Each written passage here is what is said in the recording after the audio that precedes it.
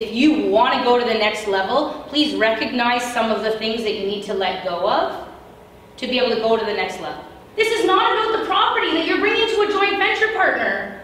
The joint venture partner says, do you have an accountant and a bookkeeper? And you say, no, actually, to keep costs down, I do it myself. And the joint venture partner says, see you later. Okay? So there's some things that if you want to level up, that you got to understand that a partner's going to want to see, they're going to want to see that you're going to the next level. What's up YouTube, Jeff Weibo here. So you know I sponsor On RIA, a local event here in London, Ontario. Mandy Branham gave an amazing talk. She is the JV queen. If you guys want to learn anything about joint ventures, stick around, comment below in the video, and here it is. Okay. So along the 10X line, I've created an elevation of success graph. Okay? And I want you to know that there's the level of investor, the time that you have involved, and the money line, okay? And this is where you're gonna start to make money, okay? And the first level of success that I call it the dabbler, okay? They're like, ooh, I've thought about that before. Really? How much time do you put into it? None. What's your return? -2. Why? Because they thought, they started dabbling in it 2 years ago. But they've done nothing. They've done nothing but fear-mongering. They've done nothing but listen to other people's horror stories. They've done nothing, okay? They've never looked at it. They maybe gone to an open house. It's a single-family home that means nothing to the real estate investor world. So the next one, I'll call them the worker. How much time do they put in? Lots. What's their return? They're getting a return, okay? They're one-times their effort that they're putting in.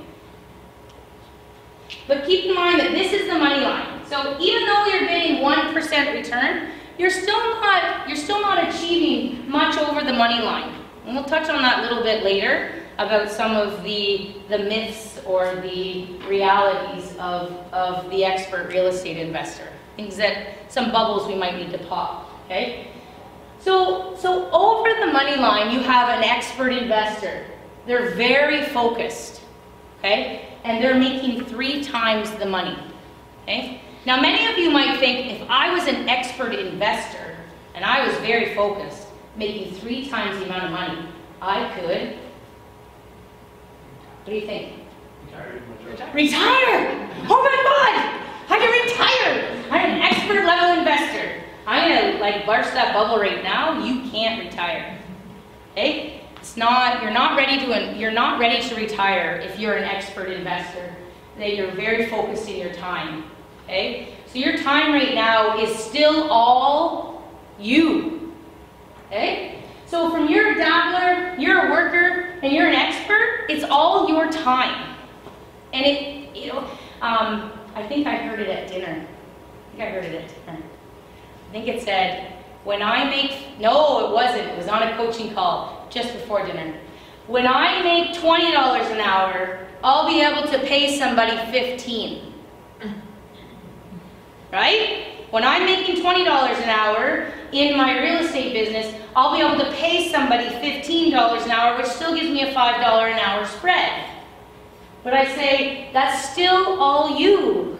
You're still only working on your effort to be able to grow your real estate business, okay? And here's the other thing. I've not indicated the length of time that you might have to be or you choose to be. I really like to use those words a lot, okay? I like to say I choose things. I choose where I am today. Because if there's ever an excuse that I put in front of the words, this is where I am because my mother, you know, babied me for so many years, because I had a job that wouldn't let me go or whatever, and you're using other things as your excuse, okay? I choose where I am today in life because I choose it, okay? If I want to be more and have more, I choose it, I will get there. Okay, so this is your expert. Most people think that they can retire when they're expert. Next level up, influencer, okay? They have leveraged their time very, very well to be able to realize the value of what's a couple things that you might be able to, as you level up your investing, you might be able to leverage your time on, What are a couple of ways that you could leverage your time? Yeah? Figuring out how people come to you instead of you going to them. Okay, yeah. So having people come to you instead of you always going to them. Yeah. Leverage your time. Bookkeepers. Just outsourcing as much as possible. Outsourcing. What else? What else? What are some Property examples? management. Property management. Woo! Ding, ding, ding! Here, say that again. You leverage your time through property management. How many people are still potentially doing their own property management? How about I say this again? It's okay if you choose to want to be an expert level investor. It's okay if you want to be a worker. All of these things are okay. I didn't say that this was going to be a fun thing that you're going to wake up to what level of investor you are. But what I'm acknowledging to you is if you want to go to the next level, please recognize some of the things that you need to let go of to be able to go to the next level. Okay? I listened to a podcast one time, Robert Kiyosaki, Rich Dad, Poor Dad. And it's like at the very end of the podcast, and it's called Ask Robert. And this one guy was like, Robert, I've got this really good opportunity. I thought I would ask you if you wanted to invest. That's pretty much it, right? And Robert says, who's your accountant? And he goes, oh, I do my own accounting, my own bookkeeping. Robert goes, I'm not interested.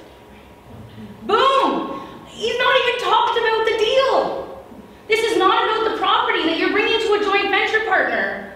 The joint venture partner says, do you have an accountant and a bookkeeper? And you say, no, actually, to keep costs down, I do it myself. And the joint venture partner says, see you later.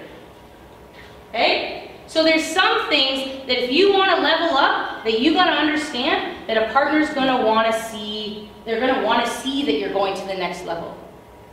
Okay? What's another good one? Dragon's Den. Have you ever seen them? So I sit on the investor side.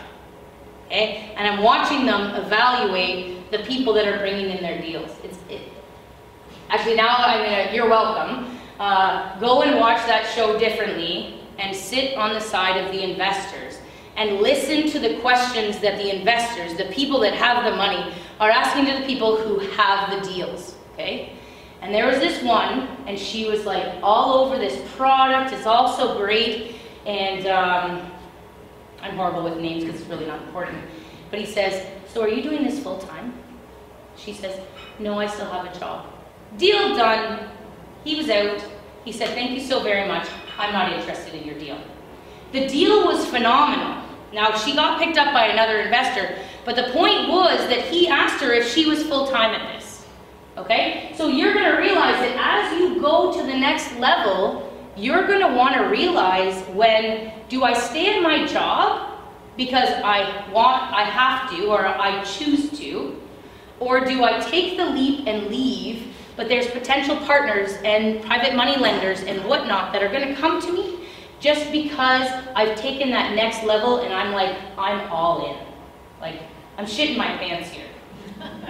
Seriously, when I left my job, I called 2 people, because only 2 people did I believe were going to support me in the way that I thought they would. My husband was not one of them, even though he was one that knew that I was signing the letter and I was giving them the letter of intent. I called 2 people. One was a full-time real estate investor, Andy Brennan. And he was like, welcome to the club. This is not going to be easy. Okay? And the other one was one of my mastermind people. And she just said, let's just talk this through. Let's just make sure that you realize what you need to get into, what you need to do, the pros and cons of this. And I'm like, I already ended in the letter. I don't want to end it, okay? And I go home, and we had this gentleman staying with us at the time. And I told him that I left a $27 an hour job at the hospital that I'd had for 8 years. And he goes, you're ridiculous. I can't believe you're doing this.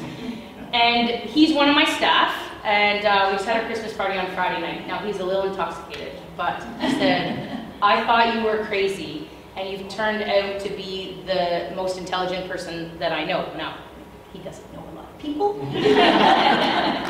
I'll take that, okay? But there's this point of time, okay? There's an elevation of success that I want to say that if you make a decision and you look around and you're like, people are going to think I'm either like ridiculously stupid or ridiculously smart, okay? That's the line that you're walking, okay? You're either a genius or an idiot. A genius or an idiot, right?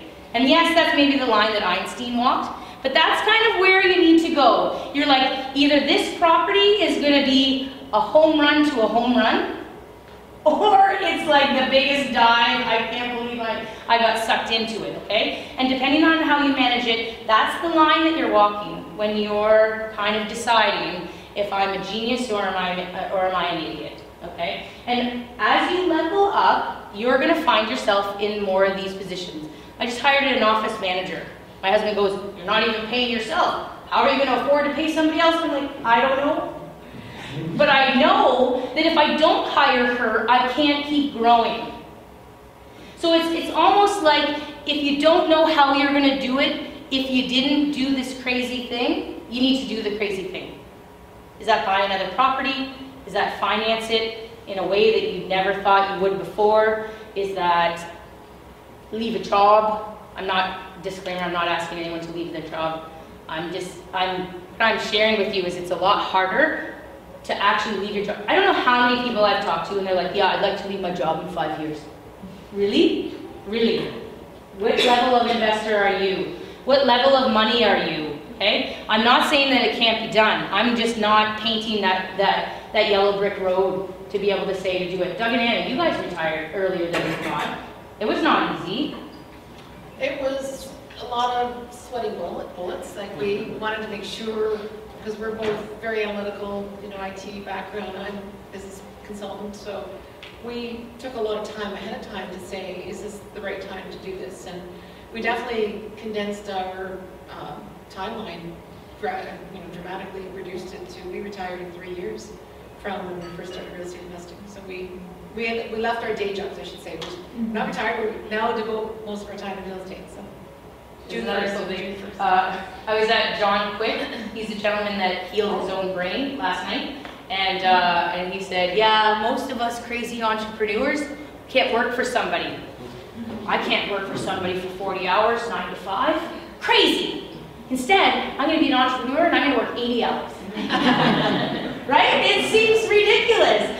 I had a staff member that said, "Why are you asking me how many hours I work? Because if I turn the question on you, I know that you're going to have worked more than me." And it's so true. Because I want to work. I work when I want to work. And then there's times that I work just because, right? Because I have to, because I want to.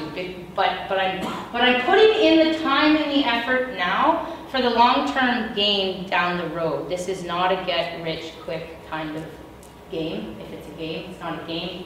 Life is a game. It's fun. But it is a get-rich-slow kind of thing. So you have to understand that the more effort you put in today, the more results that you're going to have down the road. So, the top of the level of elevation of success, you're the movement maker. Time is suspended. And I was like, I said to Debbie Gilbert, "Debbie, how do I explain suspended?" Right? She's like, "You got little minions running around in all these kind of spots, and you can just kind of be suspended up on top, looking around at everything that's going on." Okay?